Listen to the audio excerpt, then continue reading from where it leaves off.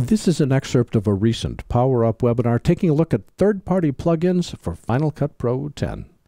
In this excerpt, I want to illustrate one of the plugins that we talked about. This product only supports Final Cut 10. It's $99. It has a free trial available, and it provides animated, hand-drawn whiteboard sketches of text and icons. There's 45 choices with over 400 animated sketches, and it requires FX Factory, which you can download at noiseindustries.com. FX Factory is free, and it serves as the effects foundation upon which a lot of these effects are based. Let me show you how StoryPop works. What I want to take a look at is this. A handwritten letter H.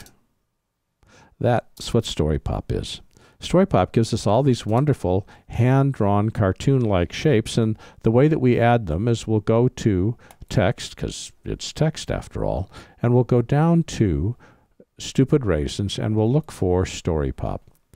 There's a bunch of different categories. We've got all the letters of the alphabet, numbers, punctuation points, I should say, business logos, other hand-type logos, building logos, transportation.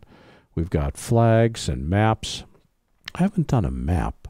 Let's just hide this for a second. Type the letter V. We'll come back. I'm really curious. I haven't played with the map at all.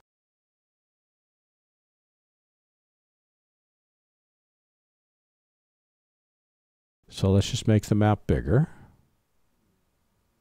And let's watch the map get drawn.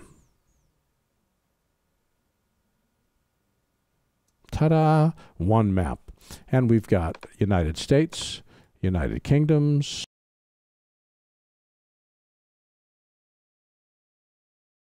we can draw it, or we can just have it slide in.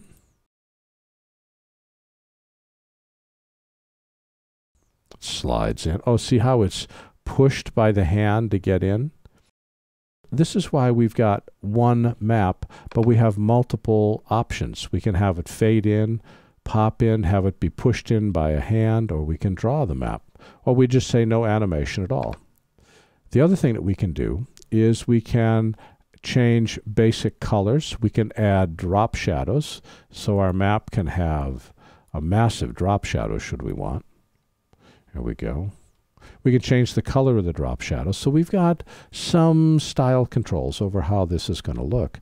But the real kick is to watch this get drawn in as the map is being built. Well, let's go back to our letter H. Let's go back here. We'll add another letter. Right about there. And select this clip. We'll draw the letter I. And we'll move to where that guy's gone, and we'll draw an exclamation point. Select that. Select the letter I. And let's see if we can change the color. Just have to add the amount of the color. There we go. Select punctuation. Change the X position. And we'll change the color of this to pink.